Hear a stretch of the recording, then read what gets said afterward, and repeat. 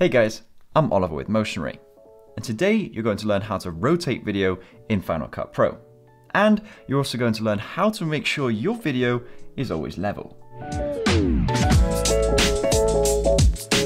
Whether you're wanting to create a cool rotating effect, or simply want to rotate a vertically shot video to horizontal, rotating video inside Final Cut Pro is super easy to do.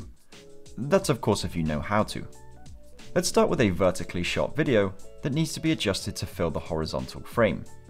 While you could simply zoom into the clip to fill the frame, you'll find you lose a lot of the clip off screen and lose a lot of quality. So instead, let's try rotating by 90 degrees to fit a commonly used horizontal frame. With your clip selected, go over to Rotate in the Video Inspector. Depending on the way you want to rotate the clip, either rotate to 90 degrees or 270 degrees.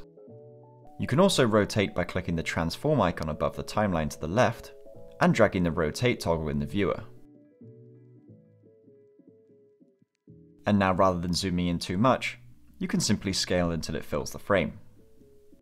Now let's take a look at a clip that just needs some slight rotation because the horizon is off center. Of course, you could roughly gauge where level is, but you can also use the horizon tool found in the view menu as a guide to ensure your clip is perfectly level. Even with the horizon tool on, it can be difficult to ensure your clip is still level because your guideline in the clip, in this case, the actual horizon, may be further above or below the horizon tool. So we suggest taking the following steps.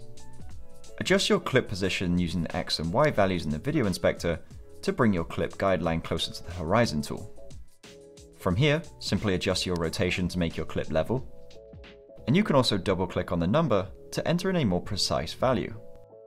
Once you're happy that your clip is level, reset the X and Y axis to reset your clip back to its original position. And depending on the amount of rotation your clip needed, you may notice some free space in the corners because there isn't any footage to fill the frame. But not to worry, you can simply scale until it fills the frame. The final step is to turn the horizon tool back off by deselecting it from the view menu. And now you're good to go. And there you have it.